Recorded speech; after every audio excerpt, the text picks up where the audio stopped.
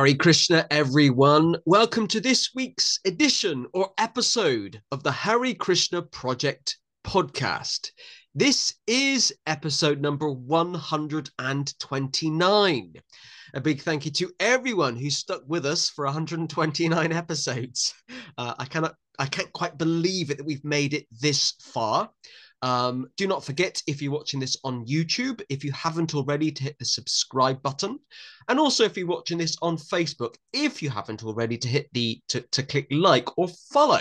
It means via YouTube or via Facebook, you can be kept updated about future podcasts and video productions from the Hare Krishna Project. As you know, I appreciate each and every one of you tuning in on a regular basis. Okay, as you know, I love to have a range of guests on this podcast because I love to meet devotees. I'm absolutely delighted to welcome our guest this week. It's Jagannathesvari. Prabhu, Hare Krishna. Hare Krishna.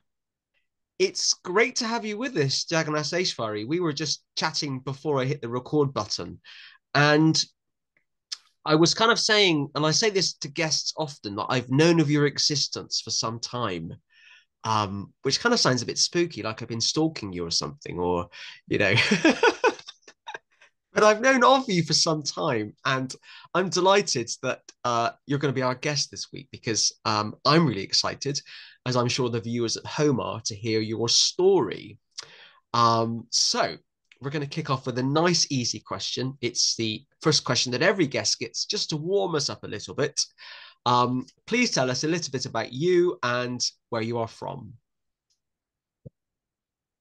Okay, well, I'm very happy to be here.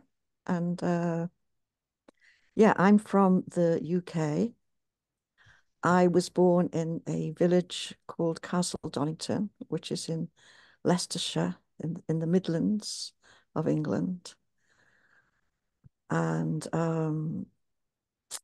yeah, I was my father was a school teacher, a deputy headmaster of a school. Um, Yeah, nothing amazing, just a little village, 1950s. And I went to grammar school and then I went to university. And yeah, what else do you want to know? Just out of interest, what did you study at university? I studied literature. Wow. Wow. And I think you're an author, I think. Yeah, that's right. Yeah, because I always do research about guests before I interview them.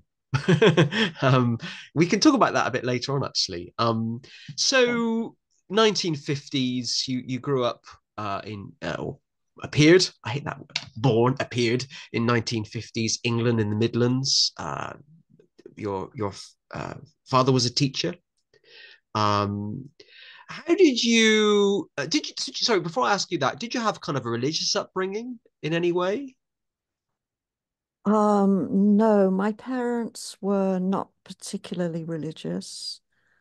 Um, I was I was kind of religiously inclined myself as a child. I used to pray. I used to go to Sunday school. I was kind of naturally religious, but then I kind of lost when I became a teenager. I just kind of rebelled against it all and went a bit crazy as a teenagers do.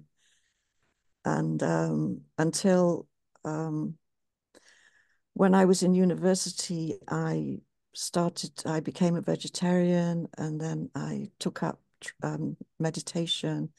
And then I started to get into spirituality again at that point. Wow. Interesting. I'm quite intrigued that even though you didn't have a religious upbringing, you chose as a child to go to Sunday school.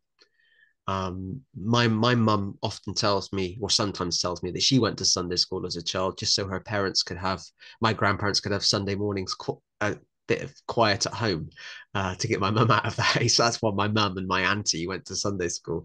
Um, okay. So we're kind of heading towards possibly you meeting the devotees. You became a vegetarian at university. You took an interest in meditation. At what point did you meet the Hare Krishna devotees, and how did all that happen for you?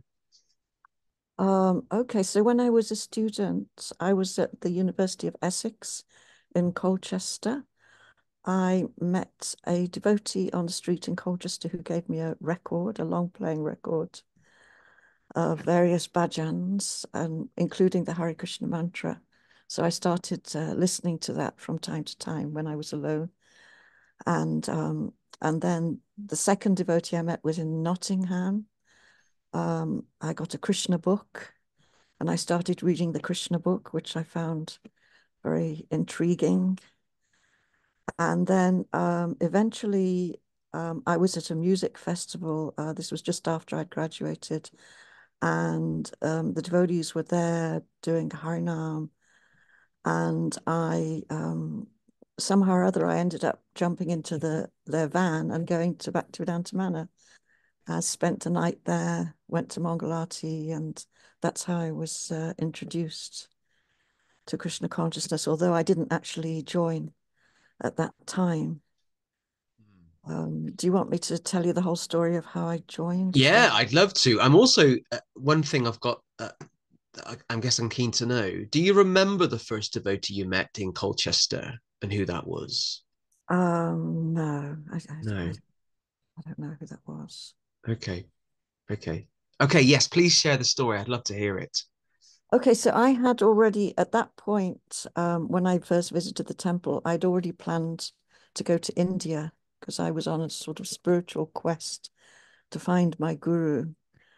And first I went to, I was going to go overland to India.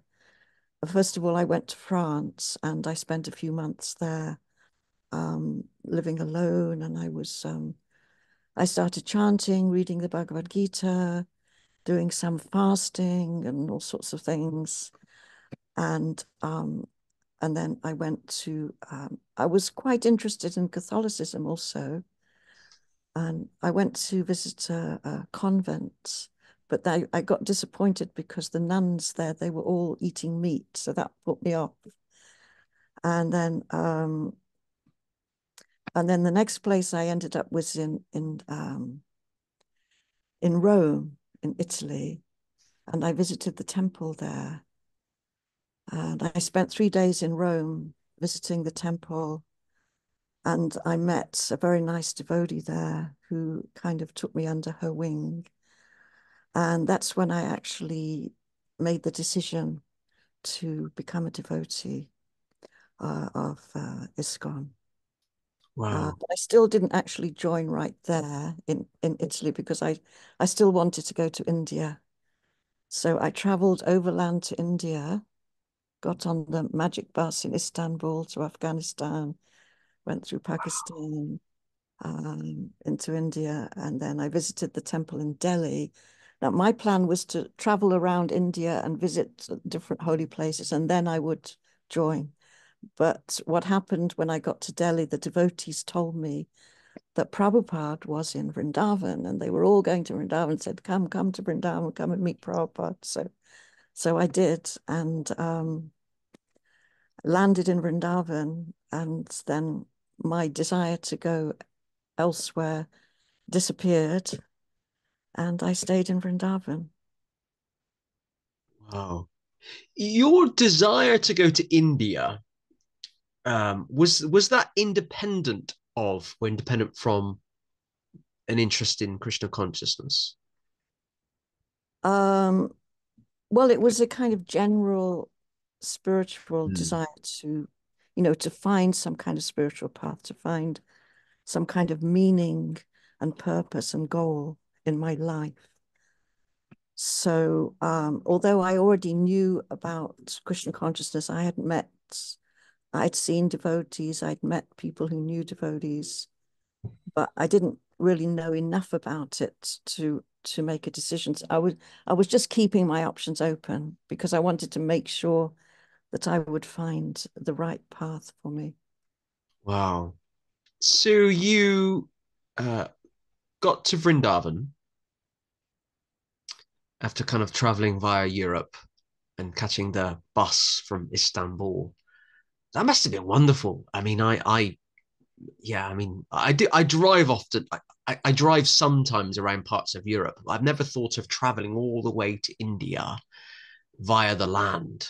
I mean, personally, I can't take that much time off of work, and and if I did, it's kind of like, wow, it just would take what, several weeks, I guess, to do that. Yeah, yeah, yeah, quite a few weeks. I mean, some people used to do that in those days, but it's not so common nowadays, I think. No. And which year was this, out of interest, that you did this? This was 1975. 1975. So you then met Prabhupada in Vrindavan. Hmm. Can you tell us a bit about that experience? What happened? Well, the first time I saw Prabhupada was in the temple, the Krishna Balaram temple, which had just opened the previous year. And I came into the temple from the side of the Pujari room, and Prabhupada was right in front of the altar of Radha Sundar, and he was praying and offering his obeisance, and he offered his obeisance, and then he was standing there and taking darshan and praying, and it was like a revelation for me to see him, and I just felt that I found my spiritual master. Mm, I mean, he was so effulgent and so pure, and he was just my spiritual master, and I felt that I recognized him. wow. And then at some point, you were initiated by Prabhupada. Yes, 4 months later Wow. Was that also in India? in Vrindavan. Yes, Amazing. yes, I was very fortunate. Yeah. Can you remember the day well? I mean, what was kind of going on in your mind that day? And tell us a bit about what happened around your initiation day.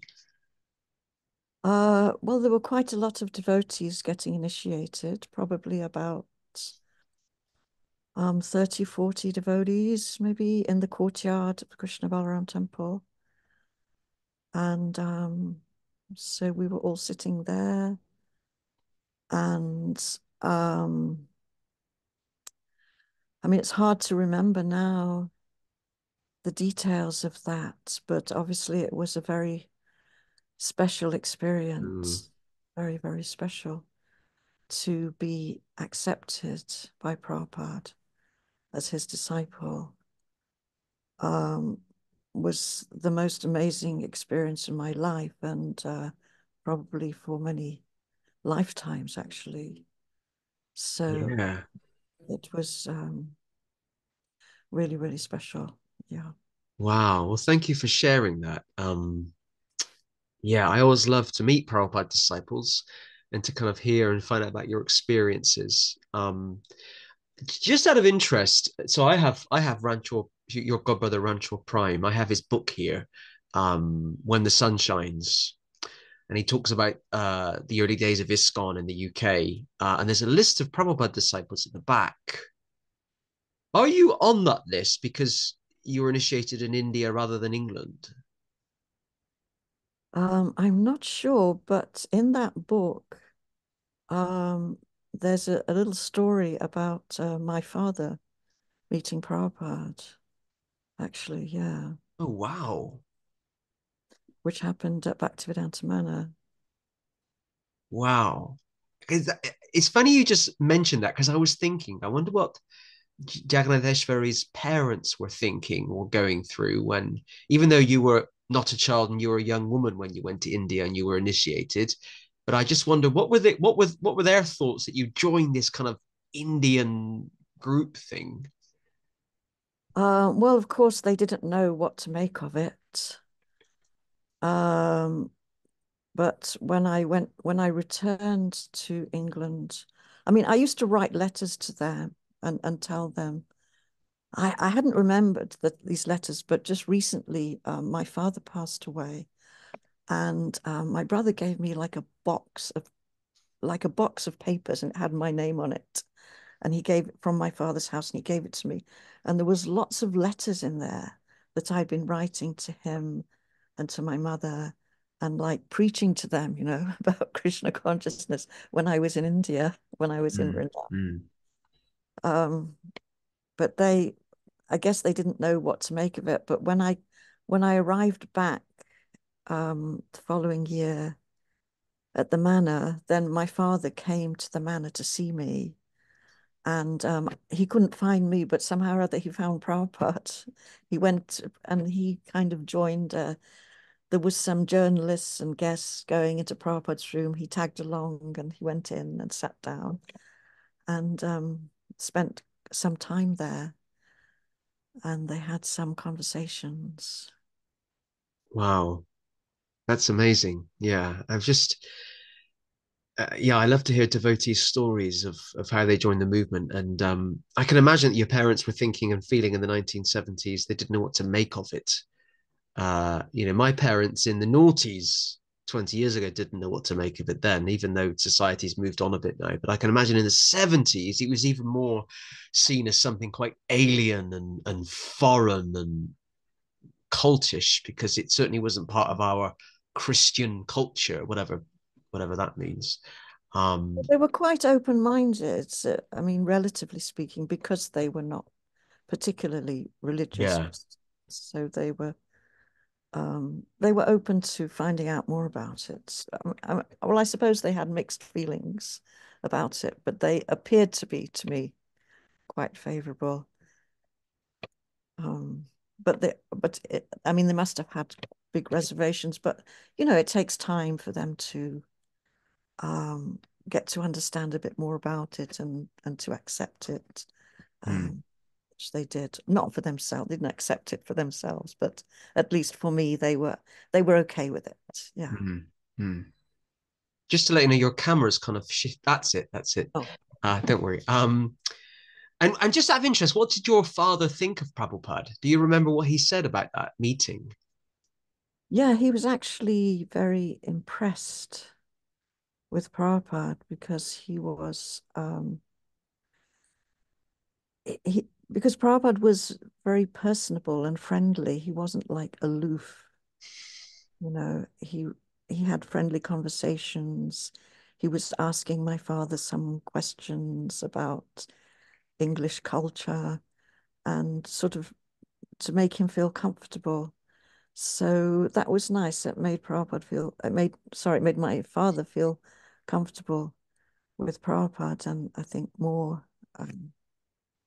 than comfortable with me being a disciple of Prabhupada. Yeah, because often, and some people, this is my personal opinion, some people try to paint Prabhupada as this very ultra conservative type figure, and I'm sure at times he was, and he is definitely, but also he was this loving, inclusive personality that just wanted to accept everybody and everyone to feel embraced by Krishna consciousness. And I can just imagine Prabhupada having a conversation with your father and just that kind of two gentlemen having a conversation, you know, of mutual exchange and mutual respect even,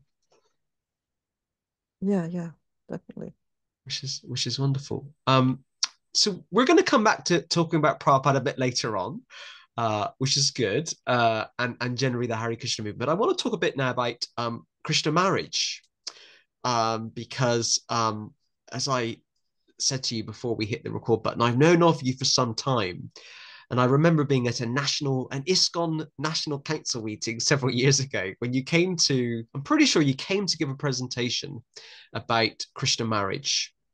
And I remember thinking about it then in terms of this is a very interesting project, and you've been on my radar for some time to interview, but unfortunately it's taken me 129 episodes to get to you. So I'm keen. I know you're not involved with Krishna marriage anymore, but I'm keen to know a bit more about it in terms of what is Krishna marriage, the initiative, and what is its purpose, what does it do, how does it benefit people, kind of that kind of thing. Excuse me. It's okay. Okay, well, it started when the the leaders, or rather the then temple president of the manor, asked me if I could take up this service. It started with just like, they have brahmacharis and brahmacharinis, and some of them want to get married. Well, especially amongst the brahmacharinis, they were concerned because brahmacharis are not supposed to want to get married, of course, but those who are graduating from that to the next ashram or whatever. So this temple president was very concerned about these girls wanting to get married, and he wanted someone to help them. And he asked me, and I was quite reluctant to take this on. I think it's very difficult to find someone who will take on this service of matchmaking, because it's a big responsibility and it can go wrong. But since there was no one else really wanted to do it, so I thought, well, this is something that's much needed, and okay, let me just take this risk, take this responsibility, try to help out. And it started there, but then it spread out, because then once I'd taken it up, then then I just had to figure out for myself how to do this. So I just made some forms and got them all to fill in the forms with their information. But then how am I going to find husbands with these girls? So then eventually I thought, well, I think I have to make a website. So I got some help, got someone who was able to write the codes and make a customized website for devotees to find spouses. And it just sort of gradually expanded from there. Wow. And then we built a team. I started off on my own, and then a few more other devotee couples, they joined, and we developed a team. We developed a website, and from that website, then there was another system that we changed to, and then another new website after that. So it's been through over the years, starting since 2008 was when the first website was built. And then I was involved in it up until last year, 2023, when I just decided to resign and pass it on to the next generation. Wow. So you set it up, and you ran it for 15 years by the signs of it. Yes. Which is a long time. Well, it's not in the grand scheme of eternity, but it is in our lifetimes, isn't it? Mm. 15 Mm-hmm. years kind of running a project. So Krishna Marriage is an initiative where uh, uh, two people in the Hare Krishna movement, they instead of how do I say this? Instead of approaching each other directly, they will call on the help of senior matchmakers to pair them up or to. Yeah, but the thing is that um, because once we had a website, then, obviously there was hundreds of devotees registering, signing up, and, a small team of matchmakers. It's very difficult for us to personally do matching. So eventually, we were trying to make a system where they could actually find each other. Although at the same time, a lot of devotees, they didn't even feel comfortable to do that. Some of them, they didn't even want their profiles to be on. Of course, actually, the profiles were not in public. They were not in the public domain. All the profiles were visible only to the matchmakers.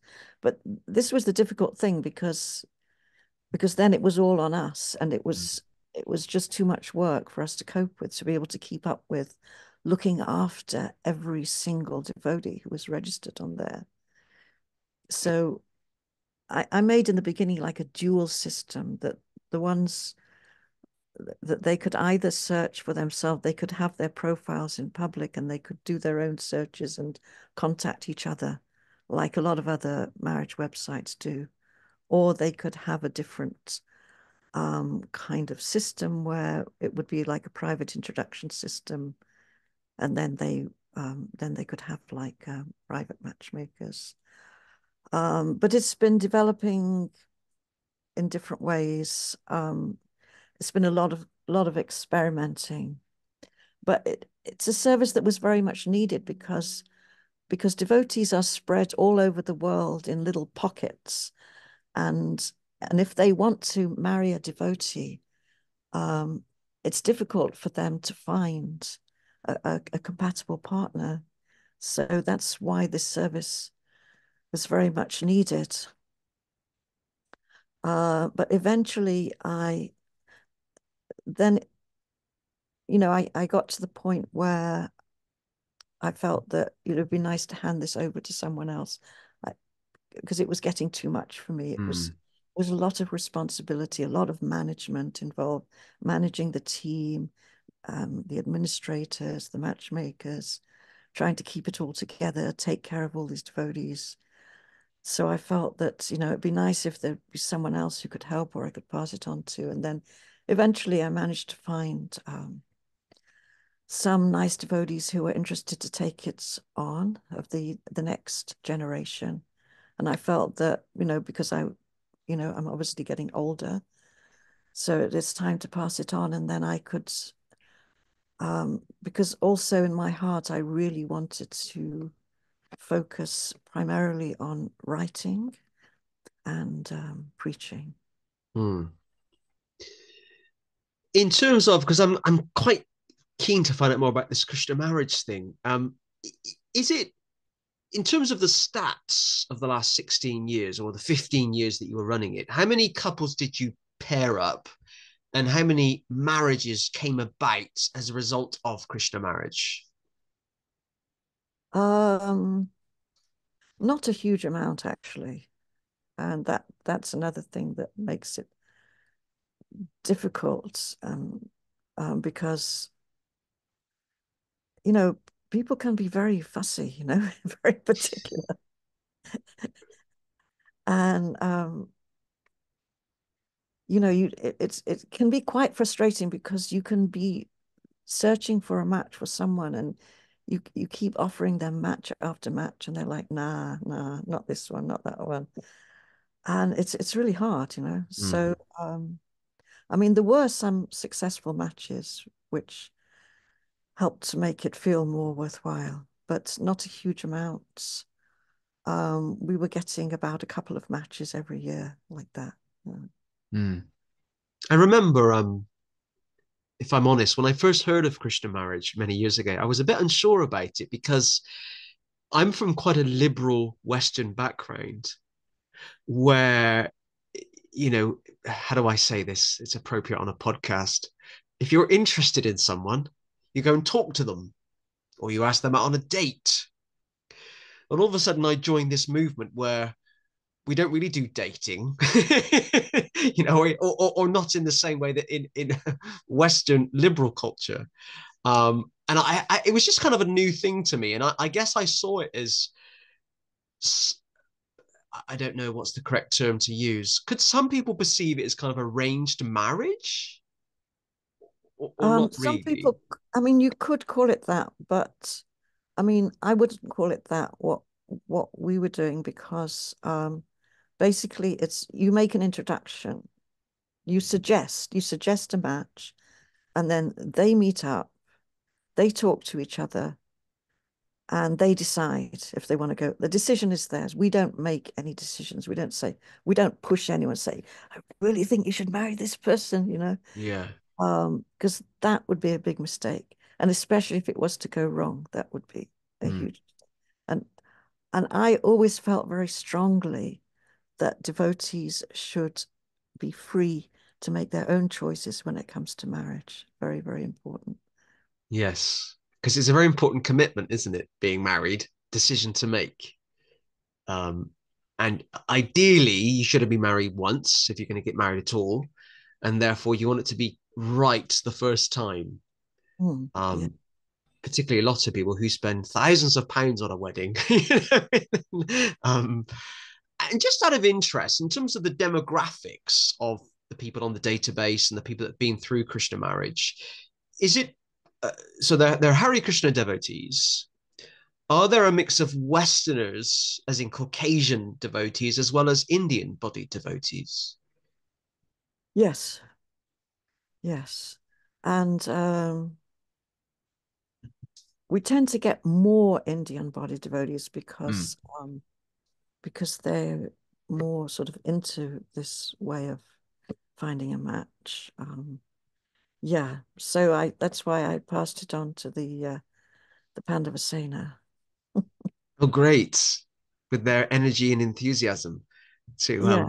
Yeah, so they came up with some new technology and it's all been modernized, and so I'm quite and happy to let them just flow with it now.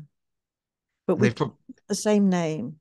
yeah, Krishna Marriage. And they've probably developed an app or something that you can have on your phone and flick through profiles. I know. I don't. Yeah, that was the plan. I'm not sure if they have yet, but it's definitely in the pipeline if they haven't. Well, I know a number of couples, not a lot, but I know a number of couples that have been involved with Krishna Marriage and they have had success. So I know it's brought a number of people together. So Hmm. it's obviously been a worthwhile service that you've done. And obviously it was and is very well needed, very much needed. Yeah. Um, because certainly in kind of Vaishnav culture, there's relationships are meant to be very deep, very meaningful. Not just based on whether you find someone physically attractive. There has to be something much deeper. Well, all relationships should be based on something much deeper than physical attraction. But obviously, it was and is a much needed service because such a service didn't exist before. Not that I'm aware of, anyway. Um, and it's now global, isn't it?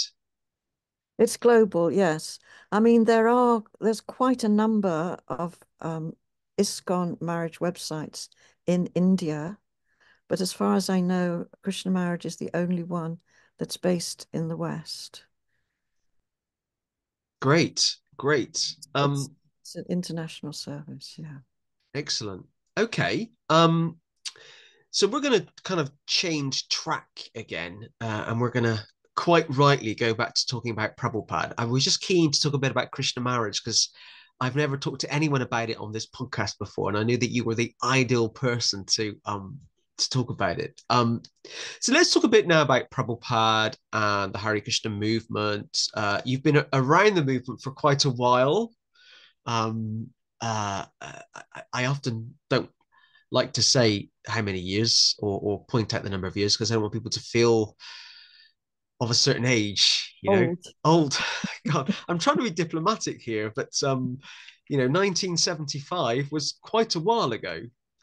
So you've been around the movement for some time, and you've seen many things, you've experienced many things, no doubt, and no doubt you have your own opinions on things, which is great. I'm like you. I'm all for people making their own decisions and having their own choices. I don't want to be part of a robotic movement where we all think the same and dress the same and behave the same. Tell It's me just about it. yeah. I'm an individual for a Mm. reason. Um, so, what are your thoughts on uh, the modern day Hare Krishna movement? You were around when Prabhupada was physically present, and thankfully, you're still around now. So, tell us a bit about your thoughts on the modern day Hare Krishna movement, ISKCON, the development of ISKCON, and whether we are actually still following Prabhupada's teachings and ideas. Well, I mean, the movement is going on. Prabhupada wanted it to go on, to expand. It's expanding. Um, there are many great initiatives, there are many great projects, centers, temples, devotees. And so, I mean, we have to see the positive side of it as well. I don't want to just talk about Absolutely, yeah.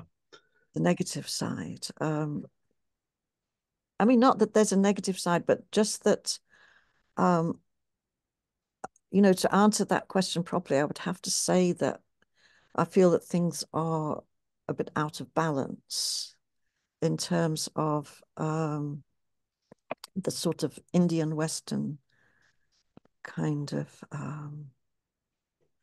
connection. So, I mean, everyone's aware of this, really, I think.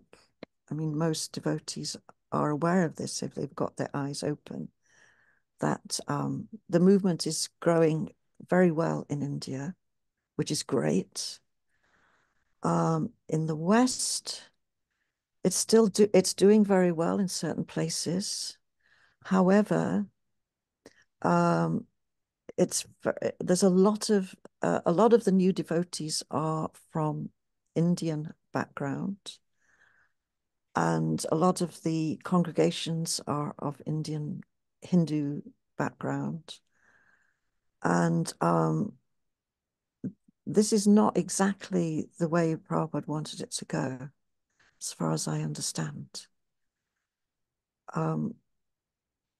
Like in his pranam prayer, which is very well known, that, you know, that he actually composed himself, he outlined his mission. Namaste Sarasvati Devi Gauravani Pacharine. So the preacher, the teachings of Lord Chaitanya. Nirvishesha Shunyavadi Paschacha Deshatarina. His mission was to deliver the Western countries from impersonalism and voidism. Paschacha means the Western countries, and that means the Western people. And he very much wanted Krishna consciousness to be taken up by Western people. This was his mission.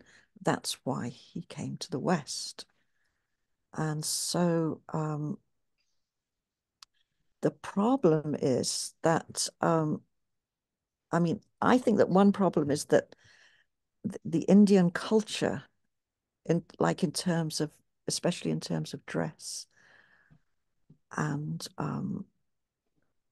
or other cultural things like music, food, dance, architecture, everything, it's become very much Indianized. I mean, I love Indian culture. Indian culture is wonderful. It's the most ancient culture and beautiful culture. But the problem is that if we stick to Indian culture and if we portray ourselves as being followers of Indian culture, then there's a huge amount of people who are not going to be attracted, who could be attracted to Krishna consciousness. If that wasn't there so heavily promoted, because it's good for attracting like Indophiles, people who are interested in Indian culture.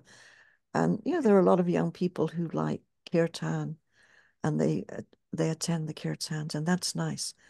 But I feel there's still a huge swathe of people out there who are not actually being affected, who are not actually being brought in, because when they see, you know, devotees wearing Indian clothes, chanting in the streets, and, you know, all these temples which have become known as Hindu temples, then they feel this is not for them. It's a Hindu thing. It's an Indian thing.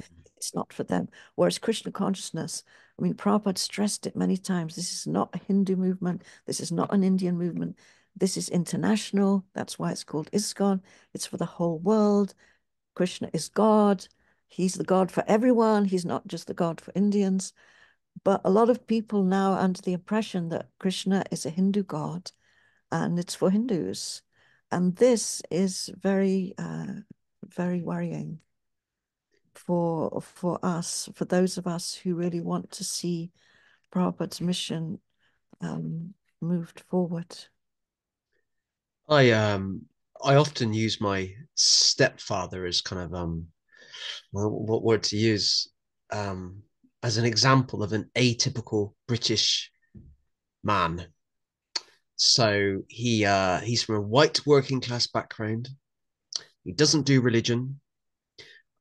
He loves to drink his beer, and no doubt he's watching the football this week because it's the European Cup, and he'll be supporting England. He has no interest in joining anything to do with Hinduism or or having a guru or anything like that. He's not interested in incense or bells or smells. But when you but if you were to explain to him that there's this wonderful philosophy that gives some really good meaning, an explanation as to why we suffer, why we're in pain, what happens when we die physically, um, that might be more digestible to him. But he can't see past the Indian presentation of the dotis and the incense and all of those things. He's also a massive meat eater, unfortunately, and that's another issue. But I use him in my head as an atypical English man, um, because the philosophy we know is so life changing and beautiful, and it just makes so much sense. Mm-hmm. But because it's kind of, I don't know if it trapped is the word, it's kind of within, it's trapped within this Indian culture. People don't have the opportunity to see past the Indian presentation to Mm. discover the philosophy. Yeah, yeah. Um, I mean, there are and there have been some, I'd say, fantastic attempts to present Krishna consciousness to Western people in a way that they feel comfortable. Kirtan London is one. I think it's still called Kirtan London, where we do kirtan and we chant the holy names, and you can wear what you want, you can turn up how you want. Um, you've also got Krishna West, which I think has been great for showing Westerners that you don't have to give up your own culture. You can still celebrate Easter and Christmas if you want to.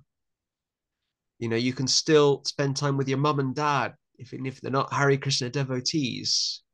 And I mean, other initiatives. There's a new preaching center in Perth in Scotland. I was there the other week, where it's just you come and sit in the cafe, have a cup of tea and chat. And there's books on the Bhagavad Gita, and books of Prabhupada. So there are examples of that, but still in ISKCON, you've got this mainstream block. It's like a big kind of political block, a big mainstream block where we dress the same. You've got to behave in a certain way. Um, Out of interest, in terms of ISKCON, how did it look like in the 1970s and looking like now? Was there a big Indian contingent in the 1970s? No, no.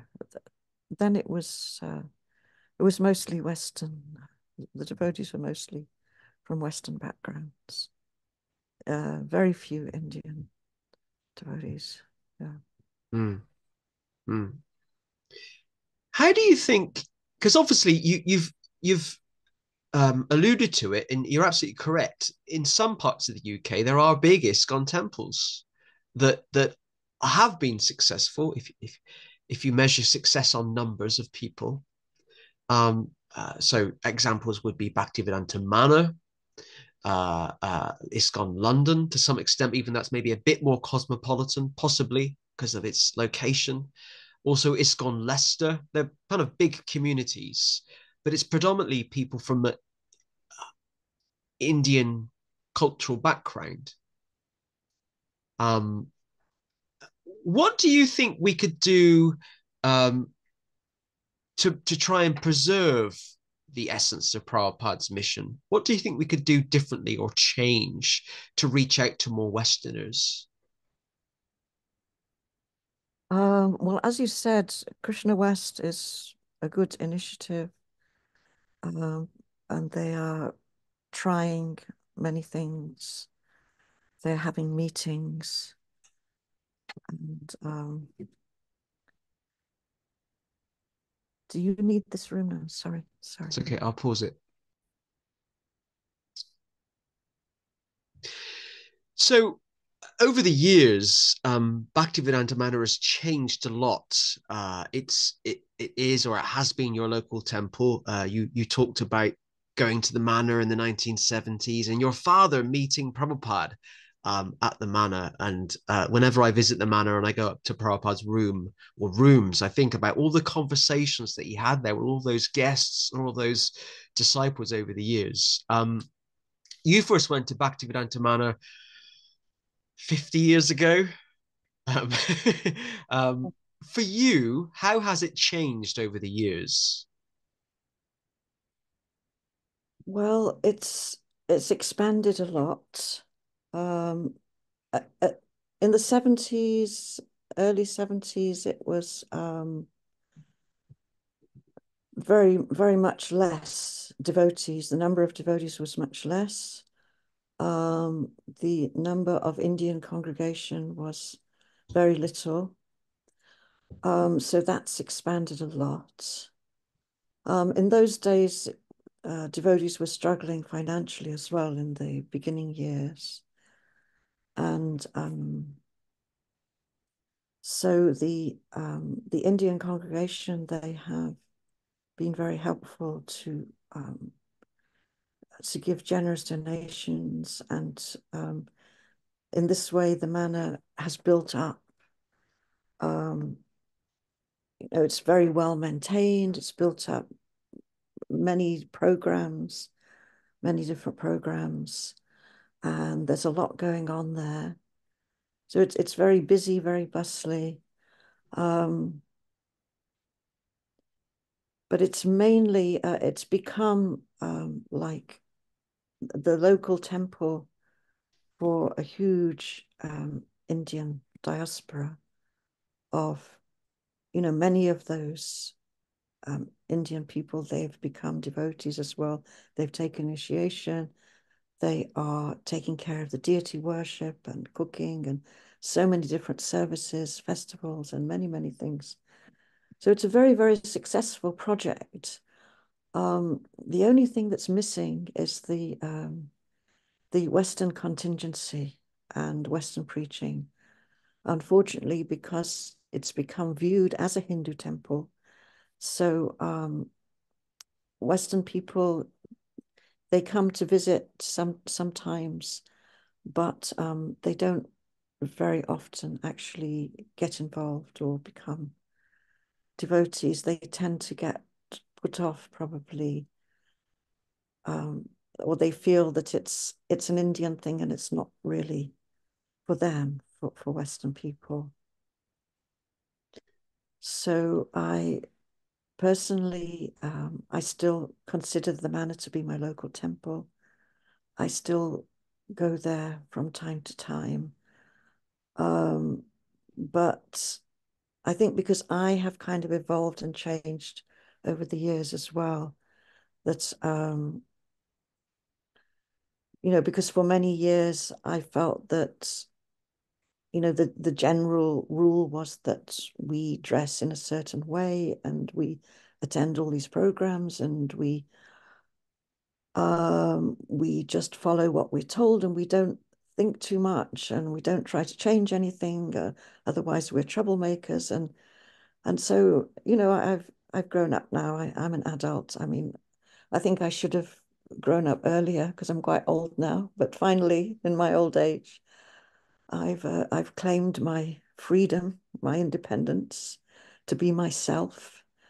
I don't really want to fit in and sort of play that role of being the perfect devotee who dresses like this and speaks like this and behaves like this and follows everything to the T.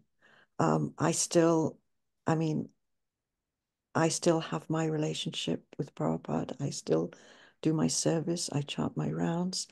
I'm I'm even more perhaps serious about Krishna consciousness in a deeper way than before. But I just prefer to do it in my own way now. And I mainly, my main service, my most precious service to me is my writing. That's how I express myself.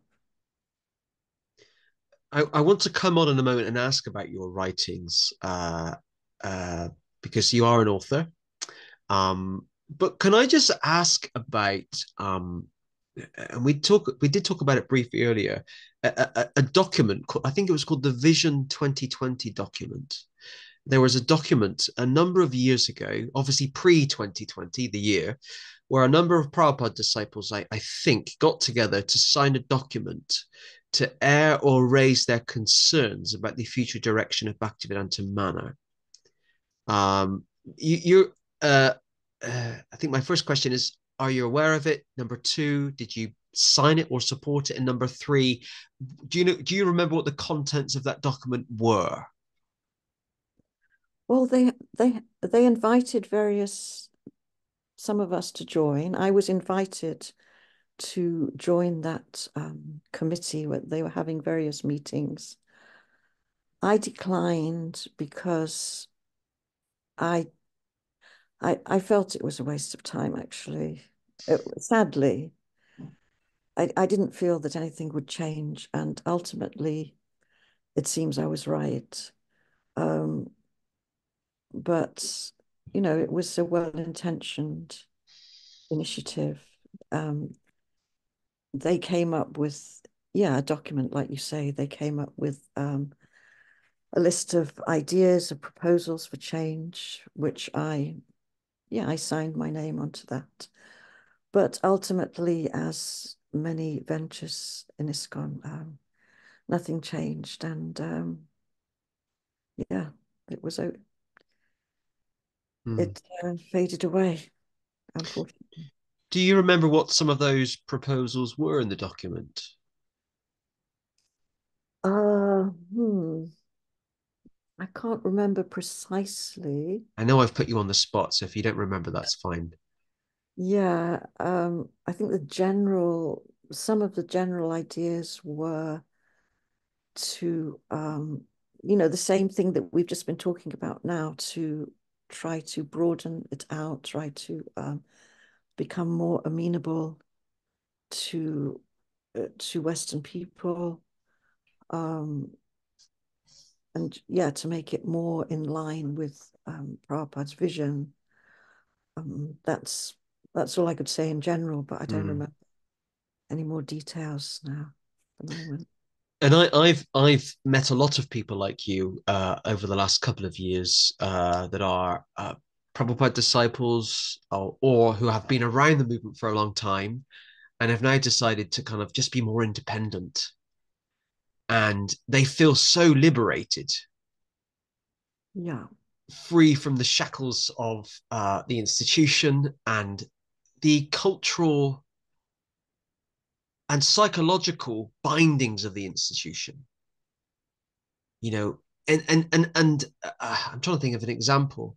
Like, this is a silly example, but I'm going to give it. So I'm from a culture where people hug, and hugging's kind of okay. And even I'll even hug my female friends because in my culture, that's okay.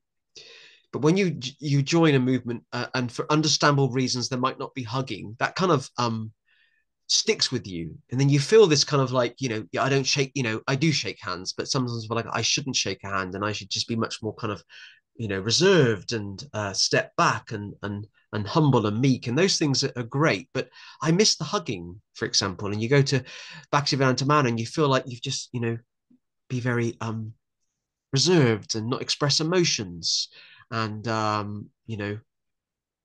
those kind of things. And those things are important. I'm not dismissing them, but my culture is very different. Um, Many years ago, before I joined the Hare Krishna movement, I was involved with my local church, and I still go back maybe 2 or 3 times a year.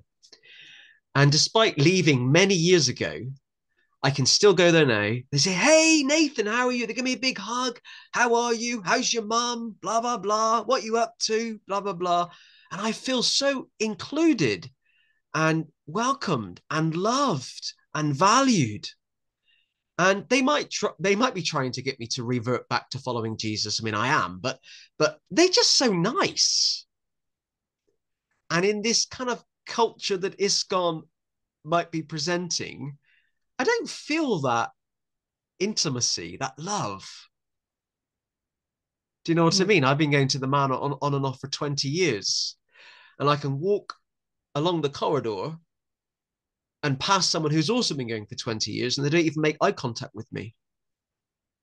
And I just think, oh, I don't really like it here. I don't feel welcomed. It's quite big and overwhelming and noisy and robotic. You know, pay your obeisances, get up, move on. Yeah, I think it's become a little impersonal. Yeah, yeah.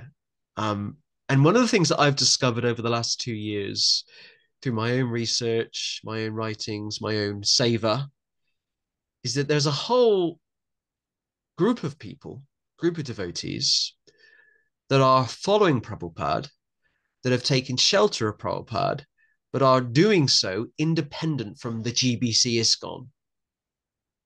And I'm doing a bit of work behind the scenes. I've alluded to it on a few of these podcasts. There's a growing network of devotees behind the scenes that are starting to work together more and do things together more.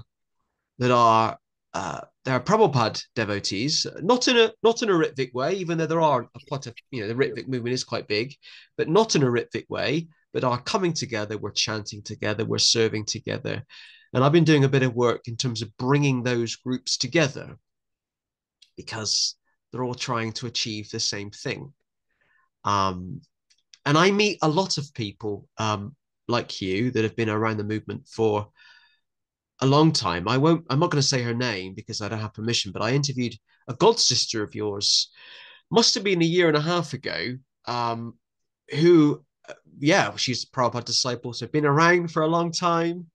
I was like, oh, I don't like wearing the saris, can't stand them. I don't like being called Mataji, can't stand it. I'm just me. I'm just who I am. If they don't like it, tough. It's kind of revolutionary spirit. So I'm aware that I waffled a bit there, but I meet a lot of more mature devotees like yourself, that have the same thoughts and feelings and emotions. Let's talk a bit about your seva, your writings. So you're an author. Tell us about your books, how many you've written, and that kind of thing. Okay, well, it's not a huge number. I've just completed my second book. Great. So, but each of these books has taken me about 10 years to write, I would say. So they're quite sort of ambitious projects, I suppose. And that's why they take a long time, because they involve a lot of research and structuring and yeah, a lot of work goes into them. So the first one was The Four Goals of Family Life. You might have heard of it. I have, yes, I have. Yeah, so that one was published in 2011. And we printed about 20,000 copies of that. And I think there's more than that number actually, but we're not printing it anymore, but there are other people who are printing it, so with or without permission, mostly without, unfortunately. Scary. But yeah, it's still going out there, and it became quite popular, especially in India and in Russia. It's been translated in Russia and in Bengali, and yeah. So that book was about Grihastha Ashram. It was like a guide for Grihastha Ashram, And it was based on Prabhupada's books and on Vedic scriptures. It was very orthodox, you know. And after I'd written that book, I kind of evolved a bit, and I became a bit more liberal and less orthodox, I suppose you could say. Sounds good. Yeah, so the second book it's about a similar subject, but it's like a very different kind of approach. Instead of being just based on the Vedic scriptures, because because I'm trying to reach a broader readership rather than just devotees and Hindus and you know, a few people who might be interested in that sort of thing. So in order to reach a broader readership, I've used a broader kind of cultural sources. I've used a broader range of sources. So instead of just Vedic scriptures, and it's kind of like a way of showing how the truths, the real truths of life are there in every religion, in every country, you know, how they all come together, how they all connect together. So it's about relationships, but also about spirituality and philosophy and psychology and all sorts. Wow. So there's a bit of a, I mean, I don't know much about you, but there's a bit of a theme. I look at the things that you've been involved with, and there's a bit of a theme. So running Krishna Marriage, writing a book about kind of family life, the goals of family life, and now writing a book about relationships. So there's a whole theme here, which is interesting. So I could therefore make the assumption that uh, you might be married yourself, possibly. You have a family, and that your experiences as a mother, I know you have children, I think you have, because you can find out anything on Facebook. Your experiences as a mother and a wife have helped you with these savers. Yes, yes.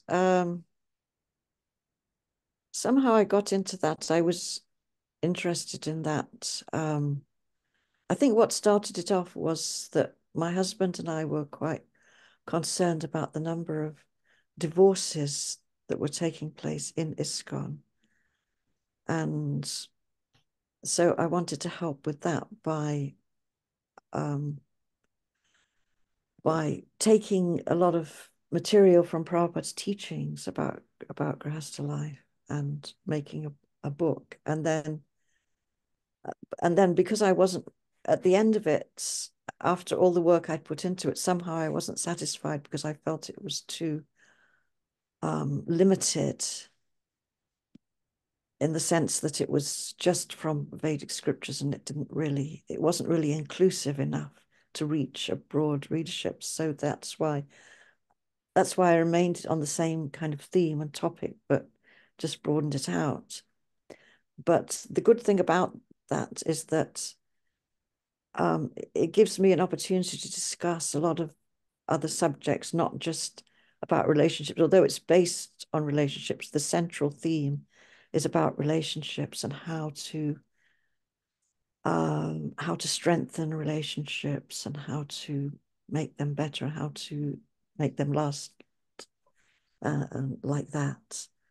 But then within that, there's a lot of discussion about spirituality because really to have a successful relationship, to have a progressive, meaningful relationship, there has to be a spiritual dimension to that. So that comes into it. Hmm.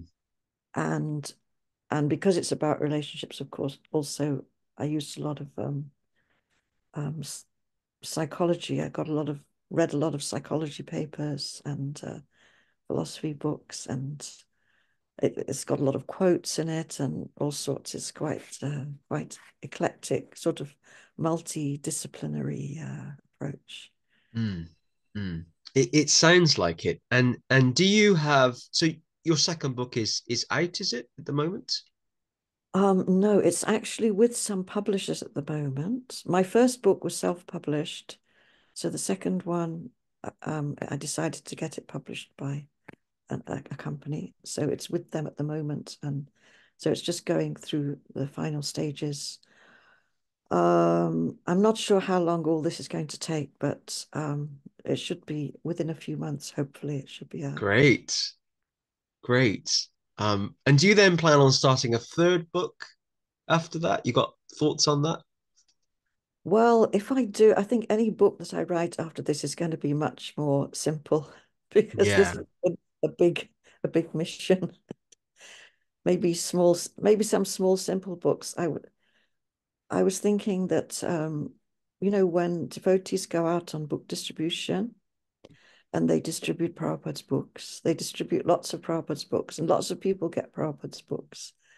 But I just can't help wondering how many people read them and how many people can actually understand them, Mm, because they're quite difficult to understand, I think, especially for Western people.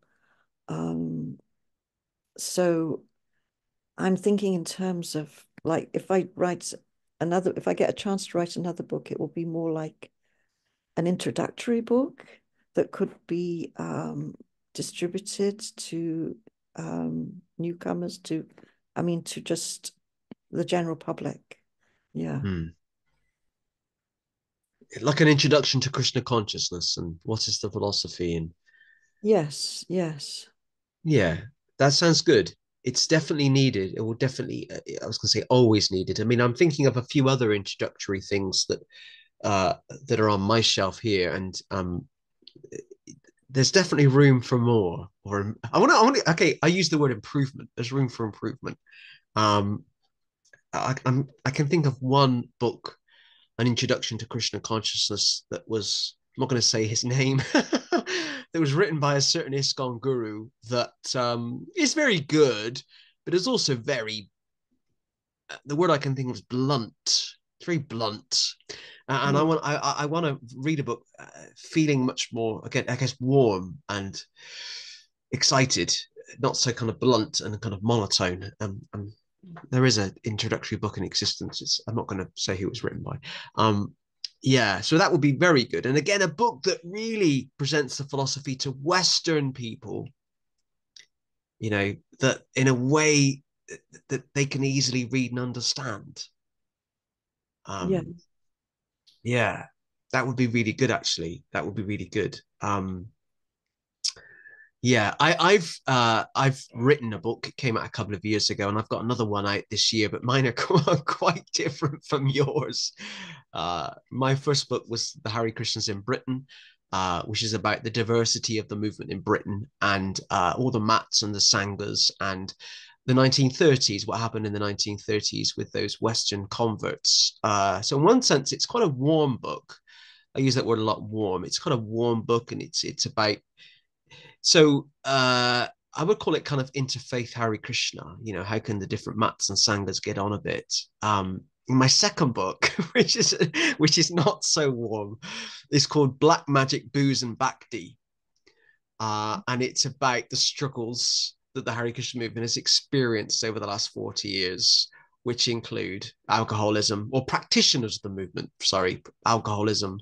There's a bit on child abuse, there's a bit on black magic, and effectively what it is, a lot of the people I've interviewed on this podcast, I'm publishing, with their permission, publishing their stories. So really, in a sense, I'm not writing the book, I'm bringing interviews and discussions together. And it'll come out later this year, no doubt, with mixed reviews.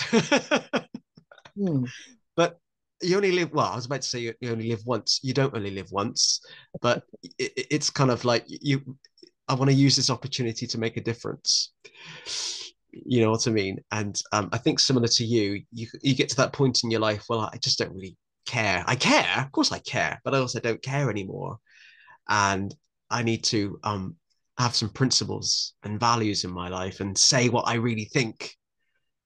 Uh, you know, um, so I think you and I are very similar on kind of that regard. Okay, my final question. I think you've already kind of answered. Um, how can we attract more Westerners to Krishna consciousness? Um, I mean, we've kind of talked about that already with maybe Krishna West, but I don't know if you've got any other thoughts on how we can possibly do that at all.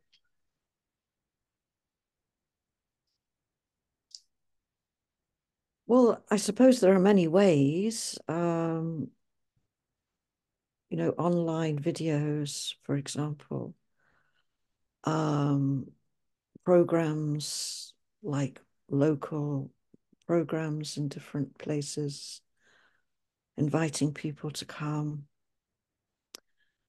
And, programs like that would have to be tailored in such a way that people would be interested, and they would feel that they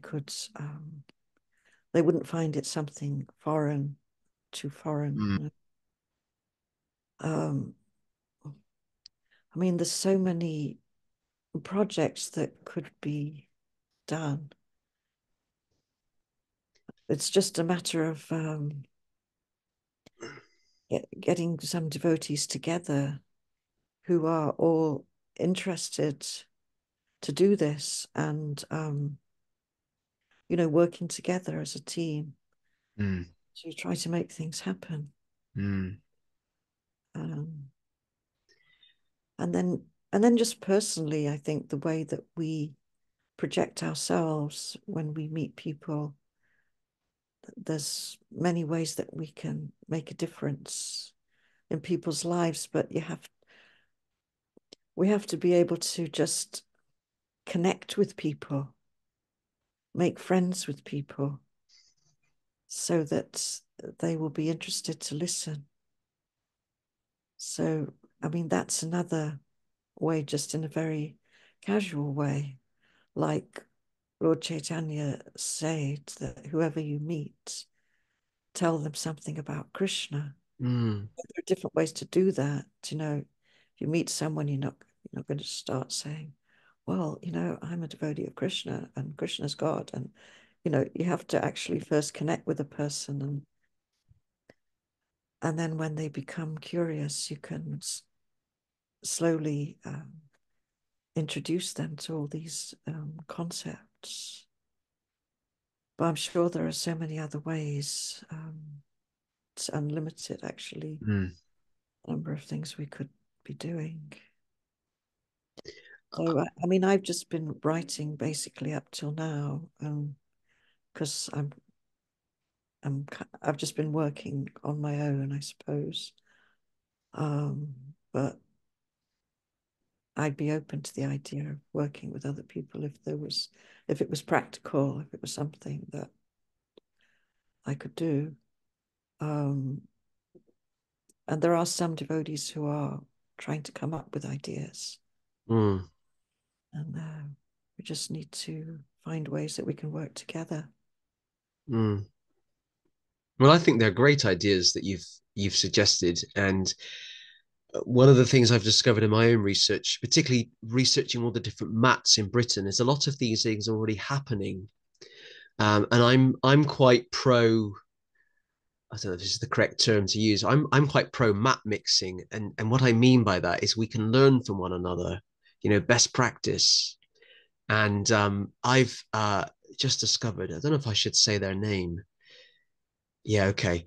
I've just discovered, I've been aware for several years that the Science of Identity Foundation is in the UK. So the Science of Identity Foundation is the mat set up by Chris Butler, Jagat Guru Siddhasarupananda in Hawaii. So this is the mat that Tulsi Gabbard is in. And through my own research, when I was writing my book, I discovered they were in the UK, but I couldn't connect with them. Their emails were quite short and blunt, and they didn't really want to engage with me. They didn't want to be interviewed. And through someone else, actually, I've discovered that they've got a huge kirtan project in Reading and one in Guildford. And they're not appearing on Facebook as Science of Identity Foundation or Jagat Guru or whatever. They're appearing as something else completely different.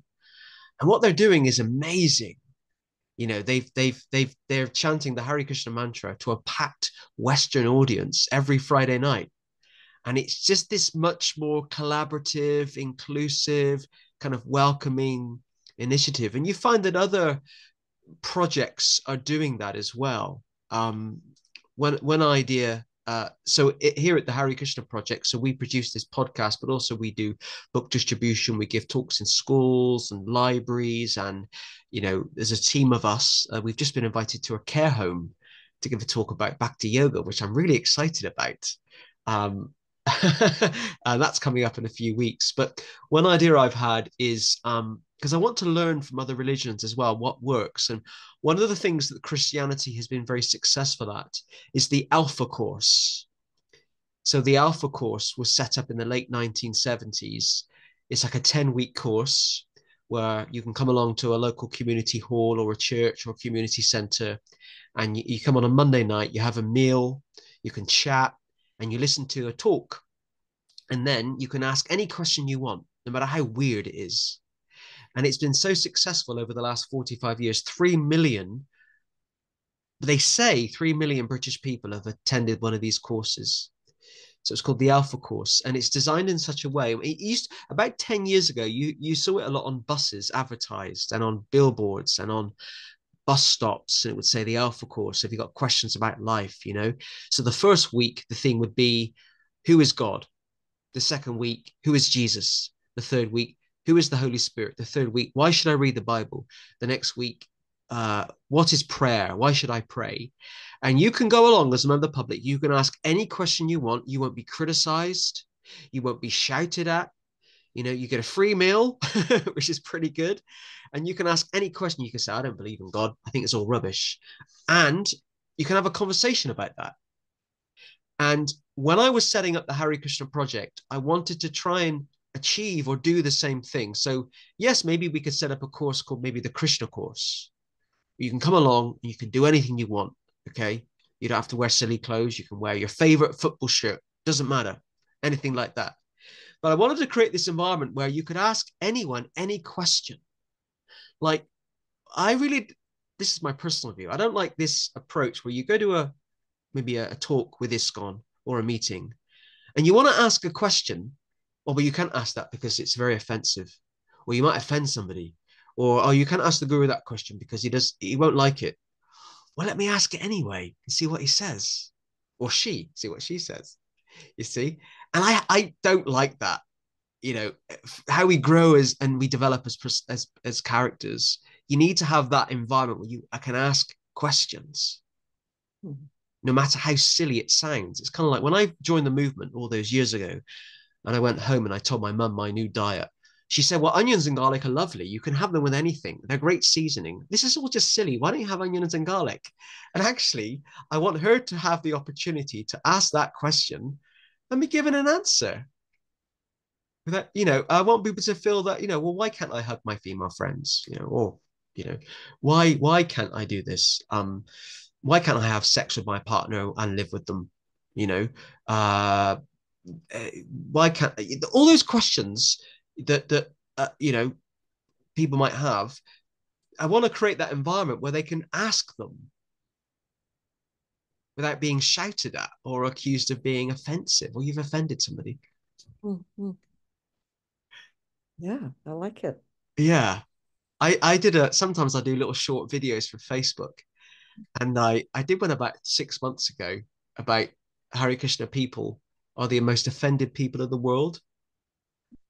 Like over the years, I've worked in different businesses, I've worked in charities and stuff. And I have never met a group of people in the whole world that get offended so easily than the Hare Krishnas. Oh, you've offended my friend, and okay, we all get offended. This thing's on the TV I don't like. I don't write to the BBC and tell them to take it off. I just choose not to watch it. So you and I agree. I mean, and again, one thing I like to do is create maybe like the Krishna course, a 10-week course. Come along for a free meal. At the end of the 10 weeks, you can say it's all crazy. You have the freedom to do that. Or you can take up the lifestyle if you want to. The choice is yours. And anyway. Sounds like a good idea. Yeah. Very good idea. Yeah. Maybe if it's Krishna's will, it will happen. And the Alpha Course started in the church in Brompton. I think Brompton's in London. It started in Brompton uh, in the late 70s. So it's in the Church of England, that denomination, and it's now rolled out across the country, and it's happening in towns and villages across the country. So we could start a Krishna course in northwest London, and within 10 years, it could be happening in 100 community halls around the UK every year. Anyway, we'll see what happens over the next decade. I'm also conscious, Jagannathesvari, that we've been chatting for quite a long time. It's been wonderful to have you as the guest this week on the Hare Krishna Project podcast. Thank you. It's been wonderful to be here. And I appreciate your honesty and your enthusiasm for Krishna consciousness. It's wonderful. And I also like your independent spirit, which is great. So I'm going to say goodbye to the viewers at home. And then you and I can have a brief debrief after I've hit the stop button. So a big thank you to Jagannathesvari for being our guest on this week's podcast, episode number 129. A huge thank you to everyone who's tuned in to watch this episode. Do not forget, if you're watching this on YouTube, to hit the subscribe button if you haven't already, so you can be kept updated about future podcasts from the Hare Krishna Project. And if you're watching this on Facebook, if you haven't already, to like or follow the Hare Krishna Project Facebook page, so you can be kept updated that way. I know that whenever I say that, the number of subscribers does go up. So you are listening, and it absolutely does work. So I thank you all for doing that. So thank you for tuning into this week's episode. And until next week, I'll see you all soon. Thank you. Hare Krishna.